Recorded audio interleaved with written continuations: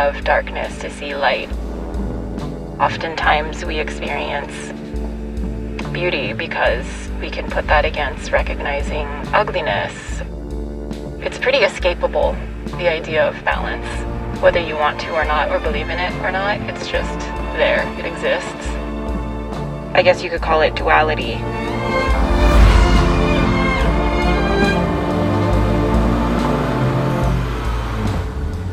I feel like the world is always going to push you in a direction. We're informed since birth by, what our parents tell us and what school systems tell us and what popular movies and music and artists tell us.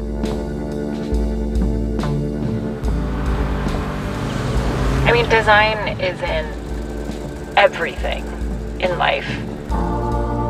Can't deny that it's in, useful everyday products. I think that's where it's almost even more beautiful because it's so disguised and discreet and disciplined in the way that even it arrived to that point. You can't really forecast exactly how the end product is going to turn out because so many things factor in to the success or failure of it. Like, with a seed or a plant, it's, the sunlight, the watering.